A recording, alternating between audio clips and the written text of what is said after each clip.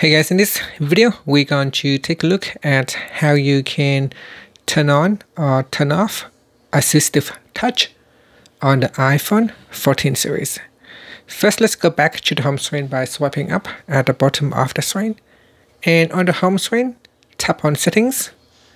In Settings, swipe up to go down and tap on Accessibility. Then tap on Touch in the physical and motor section.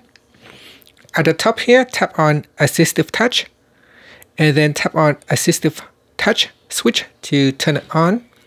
Once it is turned on, you can tap on the button to open up the menu, and from here you can use the on-screen shortcut to control your device.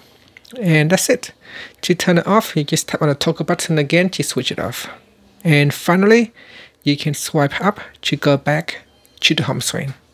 Thank you for watching this video. Please subscribe to my channel for more videos.